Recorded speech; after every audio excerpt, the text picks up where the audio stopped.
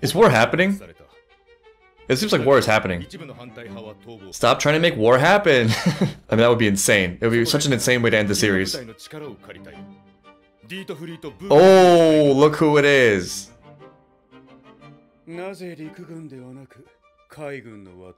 Everyone's favorite warm-hearted brother of Violet's love interest. We haven't seen his plum yet.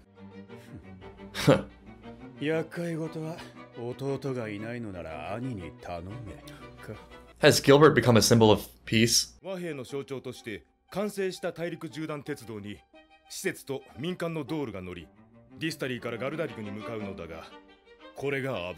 Offering dolls, huh? I want to believe. I want to believe he's a good person.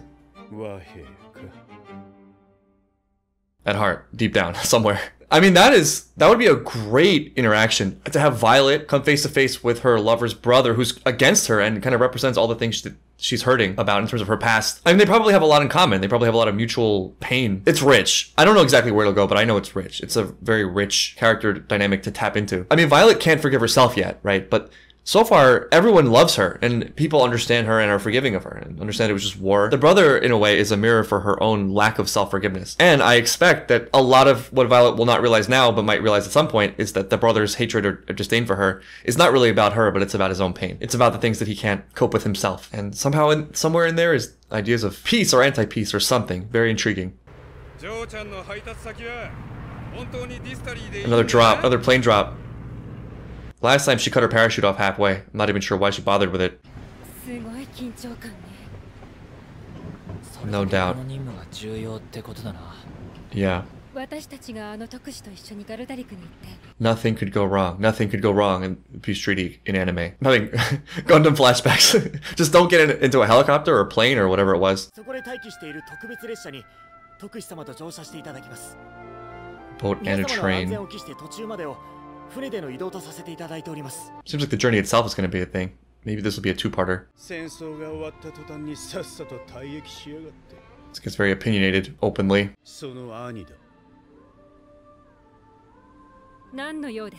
want to make everyone as uncomfortable as possible.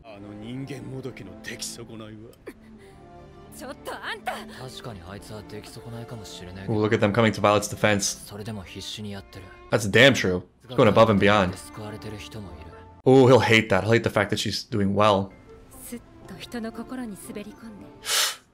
Curious what exactly it is. There's probably some resentment about what happened with the brother and Violet's involvement, but deeper than that, maybe there's just a cynicism that anything could possibly have a point, you know, that anything good could come out of their lives at this point, especially someone like Violet, who was a very big participant in the war, you know, almost single-handedly, or being a big part of the ending of it, the resolution of it, killing a whole lot of people. The idea that she can do some good, actually, I think would be controversial to some people who feel stuck or have given up on themselves, you know. It's a terrible feeling when you're convincing yourself you can't do things that you actually want to do or think you should do or would make you feel proud of yourself. You know, you sort of write them off because you've kind of developed an identity around being worthless or not worthy or whatever keeps you from having to make the difficult steps that would take to get there, which is what Violet's doing. You know, she's going through all this pain and suffering to improve herself, and that's kind of the bargain. People who are aware of that journey and resist it will, you know, create stories around why they can't do it. And so it's especially frustrating and terrible to see other people do it successfully, because that's an attack on one's own status quo. It's really tricky. I've experienced this. You know, there's people who have done me wrong, and you want to believe, that, well, they're terrible people, and because they're terrible people, they'll have terrible lives. But more often than not, you watch them, you know,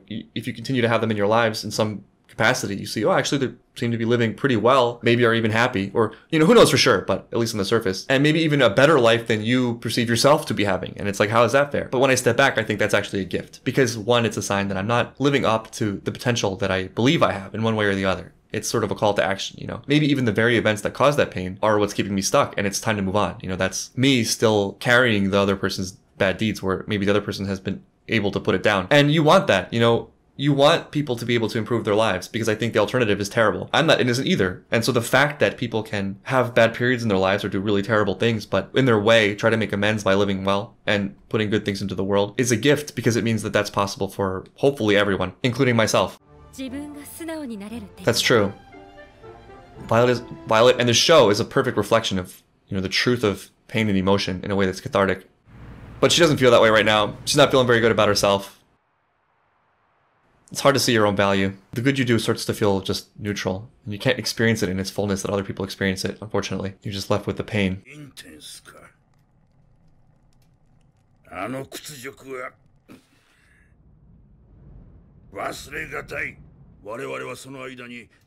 It's interesting that the rebels are getting this treatment, getting a face. That makes me believe that they too will be given the Toru treatment. There are no enemies.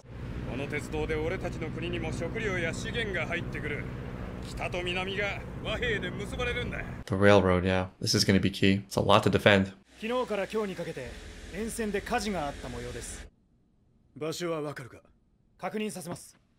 But what move is it though? What's their actual plan? The bridge.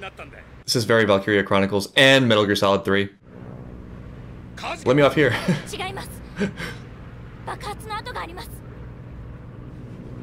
But this is so open, it seems like a trap. Something to lure them in or give them the false idea of what's going on. Whoops. Speaking of Metal Gear Solid. Is that Violet? Oh, she actually saw her in the train? Okay. Oh, she did see. That's amazing. Her eyes. Not sure she's not a robot.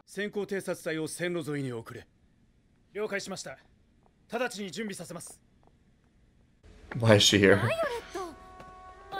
I saw you from my plane and I presumably jumped off. At least this time Violet's not alone.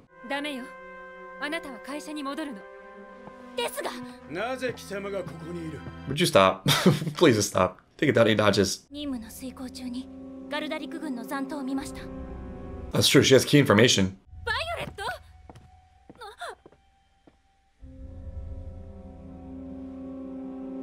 There's no going back. She's just too connected to this whole thing. This guy just has resting chef face. Tell him, Violet. Ooh. She's not a tool. I bet on some level she wishes she could go back to being a tool. The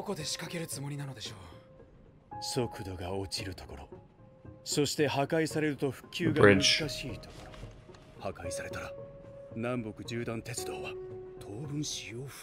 Disrupting trade is a great move on so many levels. Having that sort of connection of resources, you also might expect cultural exchanges, which I feel goes a lot farther than people might expect. You know, as an American living and traveling abroad, I feel like it's sort of a mixed reaction. There are people who are very, very against America, but I think what kind of saves it is the culture, you know, soft power. If you consume certain things, if there are certain things from a country that you love, it's hard not to associate that with the country, you know, like people's love for Japan, for example, and recently South Korea. Countries become familiar to you and you develop an affection and regard for them. And once you're familiar with something or someone and have a certain level of affection for them, you start to be able to forgive their flaws. That registers in a certain way that gives that a dominant place in your mind where they're sort of on your side, if that makes sense. They're in your in circle. To disrupt the trade between the two countries would disrupt their relationship to a large extent. It would also conceivably put them in a state of material hardship, which is a good recipe for stirring unrest.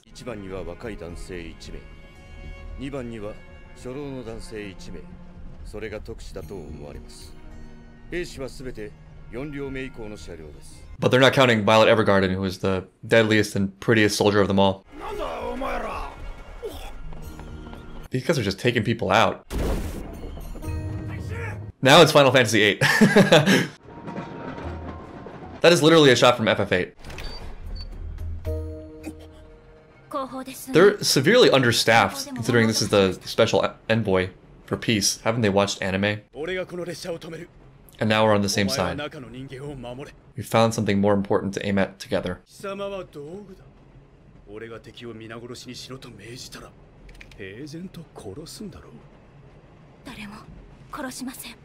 Wow.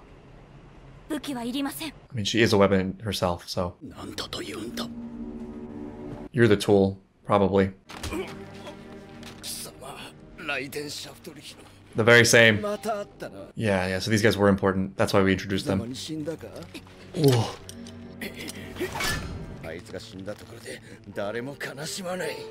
Totally the opposite of the truth. And extra infuriating to hear from Violet, who just had to deliver his death letter to his parents and girlfriend. Yeah, you don't have to kill him, but you know, kick him around a little bit.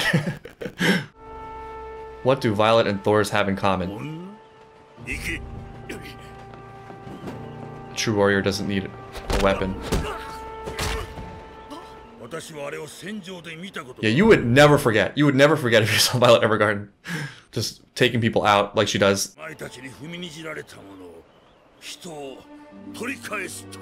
Are we writing a letter right now? Let's write a letter.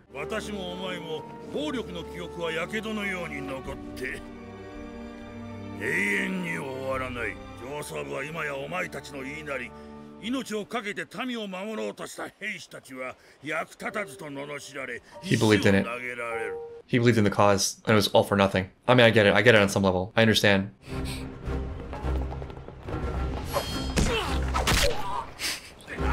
Oh, why is this so satisfying? Gotta make sure they don't fall off the train, though. Oh, no! She got hurt trying to save that guy.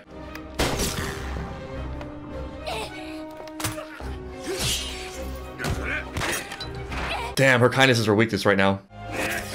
No! Why do I care so much about the amulet? That means everything to her. How could they... I don't understand how you could just hit Violet like that. I hate them. This is the major. For her, it's the major, yeah.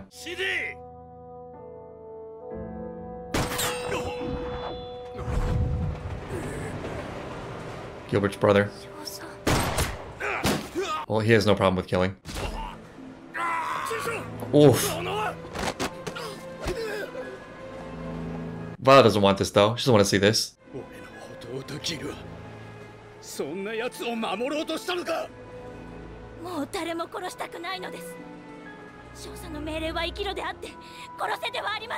And to live freely.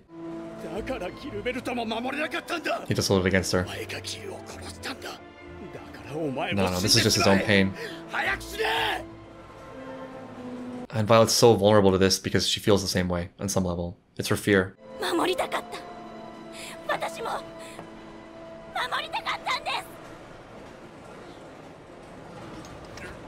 No, pay attention, pay attention.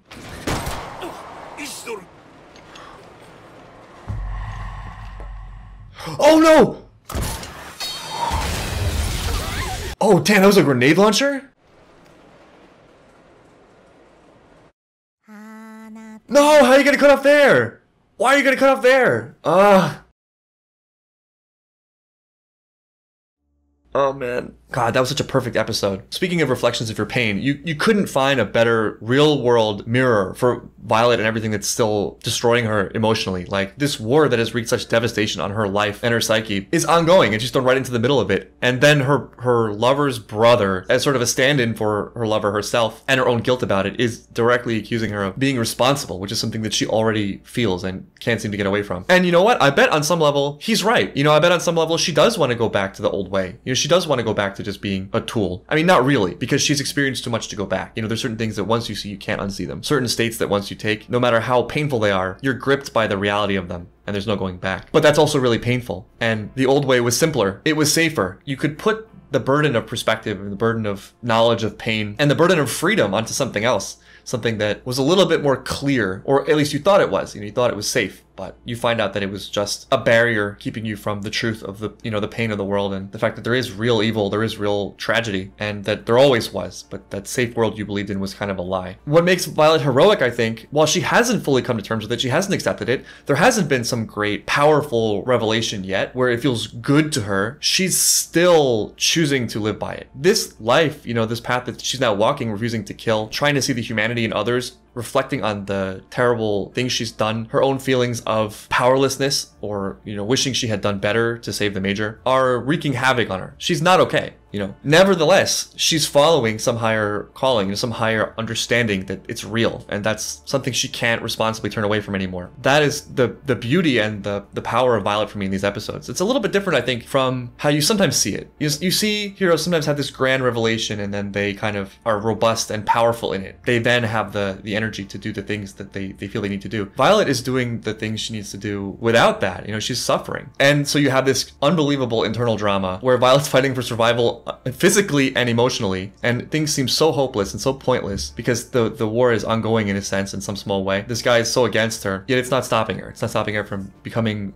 Violet, you know, from being true to her name, like the Major said, of Violet growing out of the concrete, you know, flower growing out of war, about the quote-unquote villains in this episode. It was a really hard job to get them to have any kind of sympathetic outlook given such a short time, but I feel like for what it was, that short monologue by the rebel general, there's something to it, and I think it's very in keeping with the themes. He also is human, and he's also experiencing the tragedy of war. He's losing comrades, he's losing loved ones himself, and so what do you tell yourself? You tell yourself, well, it's for this cause. It's all worth it. Their sacrifices will be worth it. But that's not always the case. Sometimes tragedy is just that. It's just tragic. That's it. There's no greater cause. Things just get ripped away from you. And while hopefully you can make sense of it one day, sometimes there's just no making sense of it. And even worse is the fact that, you know, even if you win today, there's probably going to be a loss tomorrow. This is not the end of war. Even if they defeat the rebels, war will be just a, you know, function of human life as long as human life exists. Tragedy will be a part of human life as long as life exists. So what's the point? You know, if there's no solution, if there's no end to it. But personally, I think that the real beauty of life and the things to be preserved and protected are to be found in spite of that. That anything beautiful can exist at all is sort of a wonder. It's a difficult concept to explain. I think I've tried earlier in this reaction, but it seems to me just the bargain of existence. You know, things are decaying, things are impermanent, yet things are somehow also growing, and they seem to be growing and expanding faster than they're decaying. And that's a testament to the power and potential of life and of effort, like in humans, the effort to survive, the effort to find and create things of beauty despite the tragedy. That's what makes these moments of real transcendent beauty. It's hard to convince people like that. It's hard to convince people who have only seen pain that there's more, but it's there. And I think if anyone can do it, it's Violet, although I think most of them are dead. So there go their plums. Their plums are smushed on the train track. I guess also the Major's brother is not unlike the rebels. He seems sort of defeated by the whole thing too. What was the whole point of war? What was the point? I lost my brother. Everyone is just a tool. I'm just a tool. You're just a tool. But Violet knows there's more than that. And I think the real thing to avoid, is, even if you don't believe in the goodness, is just to not become the evil and to leave space for it. Don't become the evil you're fighting. You know, that's just becoming that side of existence that's death and decay and rot and loss of potential. You don't want to be a contributor to that force. But the other side is a lot harder. And I think that's part of what makes it heroic. And that's what makes Violet's struggle so beautiful and admirable. Overall, just a phenomenal episode. I cannot wait to see the conclusion of the actual series before we get on to the two movies, I hear.